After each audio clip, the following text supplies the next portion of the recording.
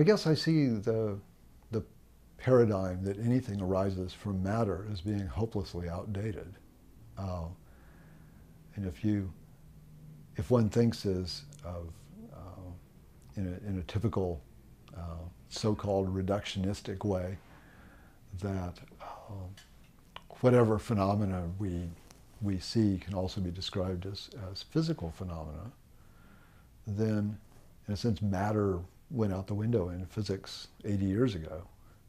And no one in physics seriously thinks of matter as fundamental. I mean, a number of papers have been written about this in the cognitive science literature. But the language of neuroscience at this point is completely a classical language. And it's a language that describes things and processes. But I would characterize even the kind of classical neuroscience perspective on consciousness not as consciousness arises from matter, but rather consciousness arises from complex energetic processes that happen to be implemented by brains in our case, or our bodies to make things a little bit broader.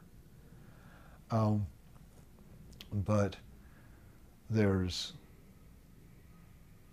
in a sense, nothing special about our particular brains or bodies in that perspective. You could talk about the consciousness that's implemented by an amoeba's brain and body, or its body, given that it has no recognizable brain. And in many cases, conventional neuroscience will sort of shudder at that. For example, there was a long email conversation with Bernard Bars involving a number of people, and one of the points that he made was, we have very good criteria for consciousness that include certain criteria of responsiveness and being able to remember your name and things like that, which are all very human specific. And so another aspect of the question to explore is when a neuroscientist talks about consciousness arising in the brain, is what does that person actually mean by the term consciousness? And are they using that word in a way that is primarily motivated by concerns that are essentially medical and have to do with is the experiencing entity a kind of normally functioning, awake, aware human being? And if the definition of consciousness is made in reference to that kind of assumption, then of course any notion that consciousness is universal is ruled out from the beginning. But that's a question, I think, only of how is this particular word in English currently being defined.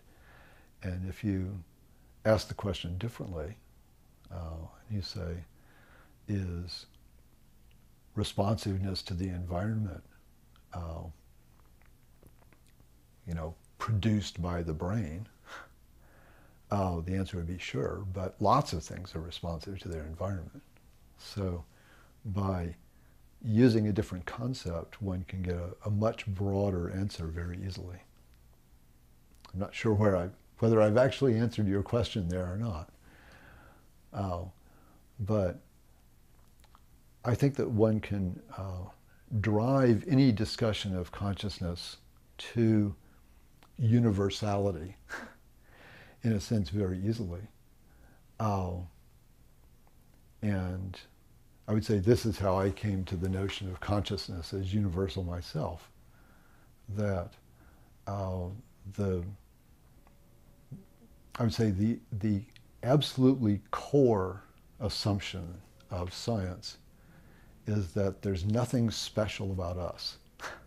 You know, our position is not privileged. And that assumption is made explicitly in cosmology. We say our point of view in the universe is like any other point of view. And that's the only reason we can do cosmology. You know, if our position is special, then we can't actually see what's going on. We can only see what our special position reveals to us. So if you say there's nothing special about humans, and humans have this particular feature called consciousness, and it must be implemented somehow or other by their brains, because if you cut their heads off, they don't have it anymore. And then start looking in the brain, and you don't see anything that's particularly special. And you know, our genetics isn't special. We're just like most other critters, and like plants or yeast or bacteria. And our biochemistry is shared across all of life. And the architecture of our cells is more or less preserved throughout eukaryotes and largely into prokaryotes. Then you start to think, okay, well, you know, if this consciousness stuff is part of biology, then it must be universal across biology, because there's nothing special about us. So go down one level. You know, I mean, there's nothing special about our atoms. Nothing special about our elementary particles. The only thing that's sort of unique about us is the particular informational structure that makes our bodies, you know, human bodies instead of something else. You can take all those same atoms and rearrange them into a piece of furniture, but the organization is a human organization. But there's no good way to say that our experience is because of some particular feature of our organization that's so unique to us that it's not shared by lots of other things. So, driven by that reasoning, that's called a slippery slope argument, you end up saying, well, consciousness must be like mass or energy. It's something that everything has. And if that's the case, then it becomes just a fundamental undefined term, like energy. We have no idea what energy is. It's something we talk about. We know how to manipulate it. We know how to do calculations about it. But in a sense, we have no kind of metaphysical or ontological theory of energy. And it would be pointless to try to pursue one within physics at this point, because it's well recognized that this is a base level concept that other stuff is built on top of. But the stuff that's built on top of it has no access to explaining that term itself. And I suspect we may end up in exactly the same place about consciousness. It's like, okay, it's a feature of the universe. And we might be able to say, it's the same feature of the universe as some other feature that we call by some other name. And, you know, maybe consciousness and entanglement are exactly the same thing. I don't know. But I think that kind of identification may be the best kind of conceptual simplification that we might hope for.